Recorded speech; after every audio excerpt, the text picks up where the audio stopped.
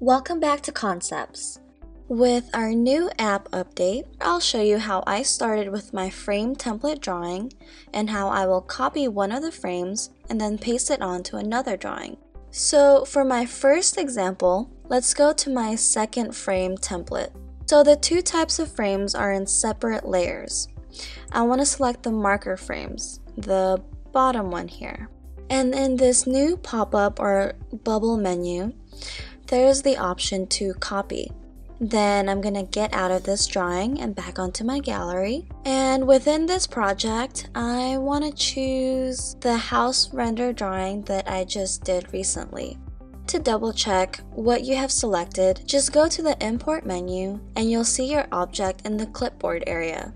A little something to note for this new feature: when you paste an object onto another drawing, it actually gets pasted onto its own layer. So with the selection tool in use, I can tap on an empty space and the paste pop-up option will come up. So now it's like any other object that we can stretch and rotate into place. My strokes got a little thin when I scaled them up, so I'm just going to reselect, and in adjust mode, I'll go into the size slider on the left and slide it up for thicker strokes.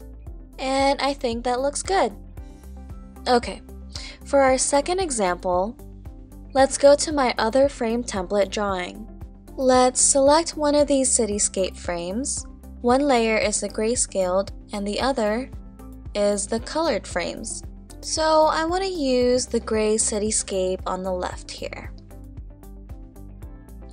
And in my gallery this time, I want to paste this onto an image I imported.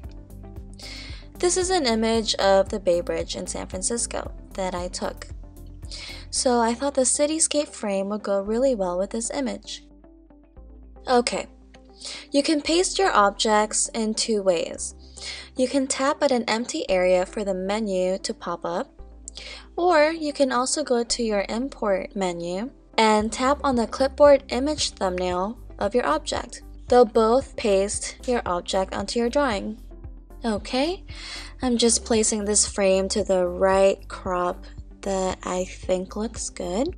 My photo isn't the perfect size for my frame, but no worries. Let me go to the layer that contains that image and I'll just erase the excess parts.